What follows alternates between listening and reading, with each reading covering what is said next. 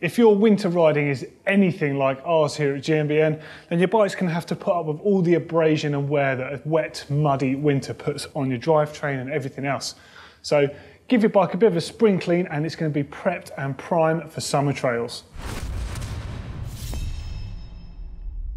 Well, first up, before we get in the workshop, let's give the bike a bit of a clean. It's pretty filthy, so you want to make sure that there's nothing on there that's in a sort of a bad state. Work your way around, make sure everything's clean, give your transmission a bit of a clean.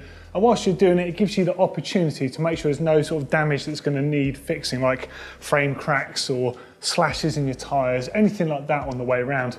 Give that bike a clean and then we'll see you upstairs in the workshop. So with your bike being at least sort of respectably clean, now you can have a decent look at it and see what things you need to refresh on there. Now some things are going to be replaceable, i.e. changing your derailleur cables if they're a bit sticky. You might also find some damaged parts and components on there. Now this is an ideal time of year to replace those, so either you can do that yourself by following one of our other how-to videos, or if you're unsure, you can take it to your local bike shop. Now I like to work from the front of the bike to the back of the bike, that way I can be systematic and not miss anything. So first up, I'm just want to inspect the tyres, make sure there's no nicks or cuts or anything in there. I mean, these are fairly new tyres, so they should be fine. I've not lost any pressure, but in your case, they might have been on there some time, so there's a good chance they might have some damage. Now, if you do manage to find some damage to your tyre side, will be that a slash or a minor nick in there, we do advise repairing that as soon as possible or replacing it if it's an especially bad one. Now we did do a video on sewing up the sidewall slash on a tyre. Basically you stitch this up, you patch it on the inside and then you vulcanising solution on the outside. It does mean that that tyre is suitable for use until the tread does wear out, but it's not always that easy. If you want to find out how to repair a tyre slash just like the one we've just shown you, the link is in the description below this very video. So it's a really good one to know how to do that, and it does save you some money, and at least in the short term. Now, as I'm sort of working my way around the wheel, I'm just looking for any sort of visible damage to the rim. Want to make sure the spokes are all sort of fairly evenly tensioned, nothing is sort of out of place or loose. I'm also having a look at the disc rotor, making sure it's not warped, making sure everything runs nice and freely in and true. There shouldn't be any sort of visible damage to the bike. You want to make sure there's no play in your bearings. Don't forget, this is just a sort of a spring clean on the bike. It's not a full service. You just want to make sure your bike is in good condition and everything is working so you can hit those trails. Now, if you run any sort of tubeless tyres and you've been doing this for any sort of length of time, you'll notice that over time the sealant does dry up. So you do need to keep an eye on this. And it will certainly depend on the sealant you use and the weather conditions you ride in. Here in the UK, I tend to top up my tyre sealant maybe once or twice a year, and it tends to stay pretty good. But something that does tend to happen quite a lot is the valve cores get clogged up. So I do recommend making sure you take your valve cores out and picking out any bits of rubber that are clogging them up. It normally happens at the bottom end here, which is going on the inside, and that's what hampers air getting into the valve. Now, what tends to happen as a result of this is if you have a puncture when you're out on the trail, or even if you just want to top up on air, you'll end up bending your valve core, and it will be the day you don't have a spare one with you. When you remove your pump, the core comes out, you lose all the air out of your tyre. You're forced to set your tyre up with a tube on the inside, a lot of faffing, a lot of mess. Now, if you keep your valve cores clean and clear and make sure that they're not bent, they're not going to let you down on a ride. That is exactly one of those sort of things that you want to be doing to make sure your bike is ready for the trails this spring. Now, whilst you have the valve core out of your bike for cleaning, give the wheel a little shake. You notice on this particular one, I can't hear any sealant inside, which suggests the sealant is actually kind of dried up. So I'm going to take opportunity of the valve core not being there and put some fresh sealant in through that empty valve. Best way to do that is with a basic syringe. There are various ones available on the market, and you can quite simply suck up some sealant and pour it straight in. Now, I can't recommend using a syringe for putting fresh sealant in enough, because it does mean you don't have to reseat your tyres again. So everything is going to be perfect as soon as you re-inflate, and you won't need to use the compressor to re-inflate it. So my valve core is nice and clean. I've got some fresh sealant in there. It's just a case of putting some fresh air in. So next thing, whilst at the front of the bike, you want to pay attention to, check out your brake caliper, make sure it's securely fastened to the bike, and you want to make sure the brakes are working well. Now, do your brakes pull all the way to the bars? In this case, they feel absolutely fine. If it feels they're pulling all the way to the bars, it's either an indication they might need bleeding, or perhaps your brake pads are worn. So the best way to check that is to simply remove the wheel from the bike. Of course, if your brake pads are worn out, you definitely want to be replacing those as soon as possible. Whilst the wheel's off the bike, just want to inspect the disc rotor and just look at the braking surfaces. If you can, avoid getting your fingertips on the actual braking surfaces because you have got oil in your fingers that can affect the brake pads and those braking surfaces. What you're looking for is any sort of heavy pitting or any sort of ridges that have been, or scores even, in the rotor surfaces that might have happened from worn out brake pads, or if they look glazed or polished over. If that's the case with rotors, you can clean them with isopropyl alcohol and get some fine emery paper on them to restore some of that sort of grain to them and rebed your brakes in. As with brakes, because they're a safety thing, you heavily rely on your brakes. I recommend doing it sooner rather than later. So now it's just a case of removing those brake pads and inspecting them to make sure that there's plenty of life left on them. Depending on the manufacturer of your brakes, they remove in slightly different ways, but they all tend to have a retaining bolt and then one of these sort of spring washers between the pads. Now, as you can see here, there's plenty of life left on those.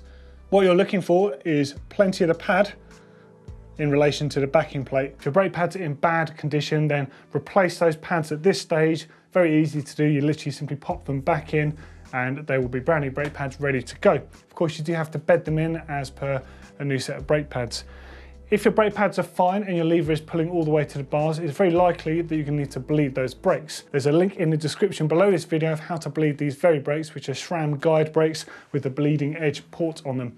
And there's also links in that video for Shimano and other Avid or SRAM brakes. So next up, at the front of the bike, obviously you want to make sure that all your controls in your cockpit is safe, but assuming that is, you want to make sure your transmission and your gears are working nicely. So I'm just going to run the bike through the gears, and my shifter actually feels really nice and smooth, and indexing is still good on the bike. However, it's very common after a winter's riding that your gear shifting is going to be quite stiff, and that's down to one of two things. Either water and muck has got into the outer housing and it's either corroded the inner cable or it's just generally causing additional friction, or there's some friction inside the shifter. Now in this case, I know that my gears are working fine, but I'm still going to put some grease on the inside of the shifter because it helps keep rain from getting into that cable in the first place. Now I like to use a very thin spray grease for this, and the reason for that is it stays in place and helps form a really good barrier, but it's not so thick that it congeals or gets in the way of the actual shifter action. So depending on your shifter, it's going to be slightly different. It's a 3mm bolt on the top of this SRAM X01 shifter, and you just simply take the cover off and you get access to the inside of the shifter there. So I'm just going to slacken it off, put a bit of a rag underneath here just to catch any spray that goes where I don't want it to. Just make sure I get some, just going to where the water can get into the actual outer housing. Nicely done. Wipe off any excess. It's going to help attract dirt and muck and grime to your shifter, and then replace that cover. If your shifting does feel stiff and it's not the shifter itself, then you're going to need to either flush out the outer housing at the very least, or replace the gear inner cable. More than likely, you're going to need to flush out the outer housing and replace the inner cable, but sometimes, if it's in that bad of a state, you're going to need to replace the outer housing as well. So in this particular case, it's working just fine, but if you want to replace your inner cable, this is how you do it. So you simply remove the top of the shifter, just like I showed you, to grease the inside. I would still replace some of that grease on the inside there, and then start threading through that new inner cable so it comes out of the barrel adjuster. Make sure the barrel adjuster is wound in. I would always be inclined to unwind it one click. Pull it all the way through, replace the cover on the shifter and refit to the bike. Then just flush in some lubricant through that outer housing before threading the cable into that. Following winter is a good time to replace things on your bike because you've got the maximum use in the bad conditions. You want to start the year off with a nice fresh drivetrain, so if you do need to replace your chain, now's the time to sort of check it just to see how it is wearing. Use one of these chain checker tools and you can check the wear on it. In fact, this one's so new I can barely get the chain into the tool itself. So this bike's literally a few weeks old, so as I expect, it's not worn at all. Now it does depend if your chain is 8, 9, 10, 11 or 12 speed. There's always recommendations on the checkers. New chain between 0.25 and 0.5 and replace it at 0.75. So it does vary between 11 and 12 speed chains, but it's a good recommendation to get one of these. This is a slightly more expensive chain checker tool, but there's a more basic one. It's literally a set of plates that just chock into your bike. Cost you about 10 quid or about 10 bucks. Well worth having. If you change the chain in early spring, just before your sort of summer season kicks off, you can have a nice fresh drivetrain with accurate shifting for at least most of the season, depending on the conditions you ride in and how often you ride. It's quite likely that I'll be running this chain this time next year. So obviously the drivetrain is nice and clean on the bike. For indexing the gears, all you're looking for is just to make sure that one click equates to one gear change. Nice and simple. And you can pretty much check this on the first 3 or 4 sprockets, just ensuring the chain hops up and down. If the chain doesn't hop up immediately, if you turn the barrel adjuster on the shifter counterclockwise, so anti-clockwise, quarter or half a turn, keep doing that until it shifts up cleanly. And then repeat for the first 3 or 4 sprockets in both directions, and then you'll find it should shift all the way to the top. Once at the front of your bike, you want to pay attention to your suspension forks. Over the time during the winter, they can ingest a lot of mud and muck, so it is a really good time to consider doing a lower leg service. A lower leg service is something fairly basic that everyone can do at home. If you're not comfortable doing this, of course, your local bike shop can do it for you. If you want to find out more on doing a fork lower leg service yourself, it's a fairly similar principle on Rocks, Foxrock, Suntour, most of the common brands of forks. There's a link in the description below, but you can do a nice visual inspection in the meantime. So make sure that the seals are very clean, there's no visible damage to them. The key ultimately to suspension forks working well is them being clean. So of course, doing a major lubrication on the inside of the forks is done with a lower leg service. Now you can roll back the garter spring and then get some sort of silicone fork lube spray on the stanchions here and cycle it a bit, and you can help pull out some of that muck that's initially under those seals, wipe it off and replace that garter spring. That's a good idea just to do as routine maintenance, just to make sure that there's no sort of drying out going on your fork legs, but of course the real work is done in a lower leg service. If you have a dropper post on your mountain bike, you want to make sure that's functioning correctly, goes up and down correctly as it should do, and it's not sticky. Now the first thing is to check that the shifter, or sort of the remote for it, is working correctly. This particular one is cable operated. I noticed that the operation on it is nice and smooth. I don't need to replace this cable, and generally they're pretty good. I think you don't need to do it too often.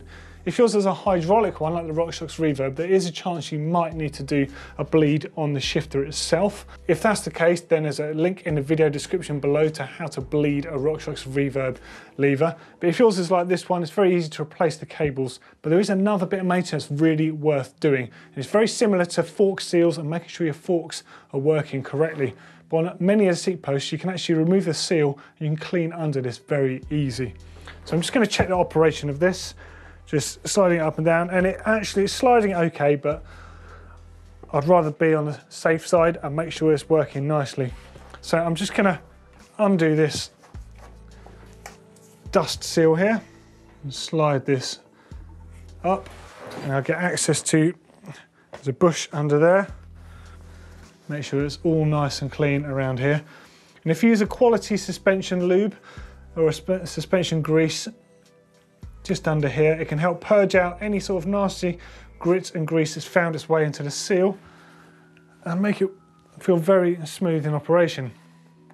And actually it does feel a lot smoother straight away, so it goes to show that even one that feels like it's in good condition can benefit from a bit of grease. Now I'm just going to wipe the surface over, because you don't want too much to stick to this, and you're good to go. And something else I really like to do, I do this to be honest every time I clean my bike, but it's a really nice thing to do in spring just to keep your bike a bit cleaner for a bit longer, is to polish the frame up a little bit. Now there's various different frame polishes out there. They're normally quite silicone based. You can just bring your frame up to a bit of a gloss, and just like when you wax your car, it just helps dirt and other muck stop sticking to your bike in between bike cleans. Especially good for those wet days when you're out on the trail and it's just muck that's just going to stick to it. So there you go, they are the basics for a spring clean on your bike and getting it ready for the trails this spring and summer. Hopefully some of these tips would have been helpful for you. If you want to find out how to do that fork lower leg service, which is applicable to most suspension forks out there, click down there. It's a really useful thing to do. You can do it a couple of times a year and it really does make a difference to how your suspension forks perform. If you want to find out everything about getting your gears indexed and how to accomplish perfect shifting, click up there. As always, click on the globe to subscribe and share it around. We've got brand new content for you every single week. And if this video has been useful for you, give us a thumbs up.